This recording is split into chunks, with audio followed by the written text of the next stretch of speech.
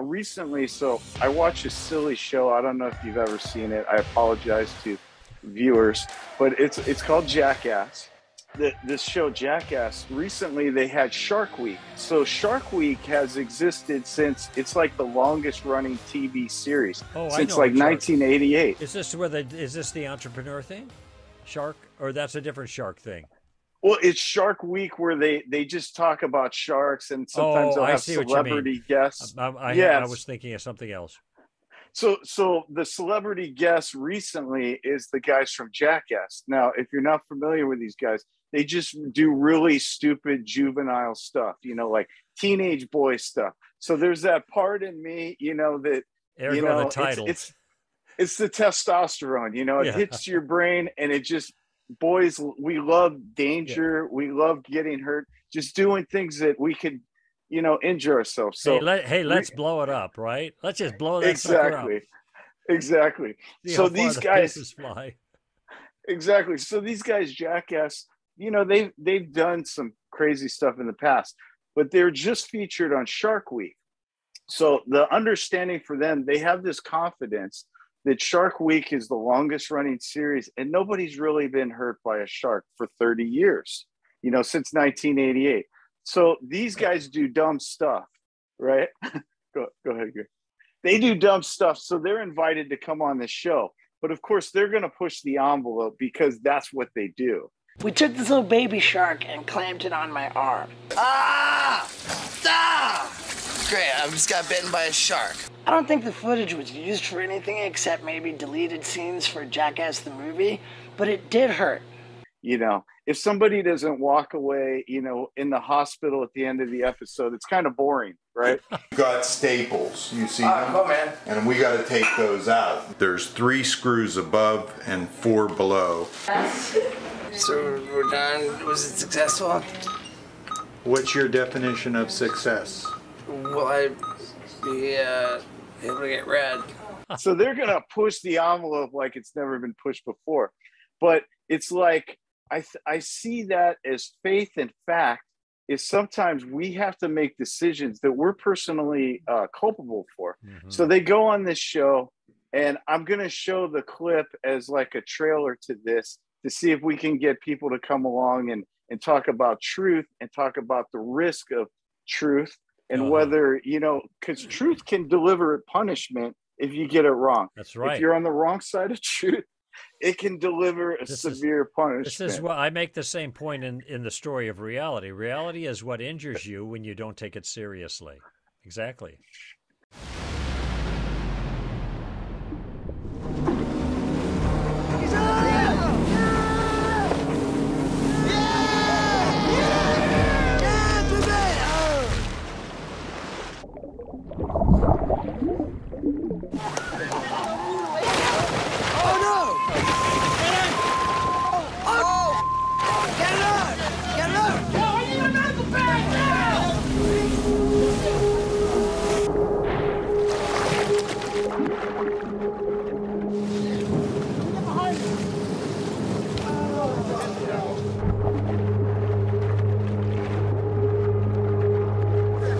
Okay, everyone back.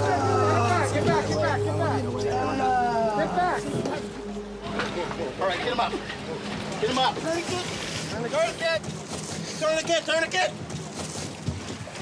Transfer right here. Transfer when you're ready. Transfer when you're ready. We're putting a tourniquet on him right now. This is the most gnarliest vlog I've ever posted. I got bit for Shark Week. Let me tell you how it all went down. So, we get a call from Shark Week. Knoxville goes, boys, you guys want to play with sharks? I said, yeah, what's the worst gonna happen? I get bit? And yeah, the worst happened. Yeah, because no one's ever gotten bit on Shark Week before, right? And it's over 30 years. You're there for 30 minutes. Someone gets bit. And I think, Greg, that truth, that hope that we have as believers is the very thing that how we can go through life with joy, how we can overcome, all the challenges that mortality exists, whether it's physical, financial, relational. And then with that hope, which isn't just a blind faith, as you said, it's reason with evidence. We have this faith that someday that God's going to work everything out, and we're going to see those people again. You know, all our friends, and you know, the older we get, the more we have waiting for us on the other side. And you know, like the scripture teaches that this life is just a vapor.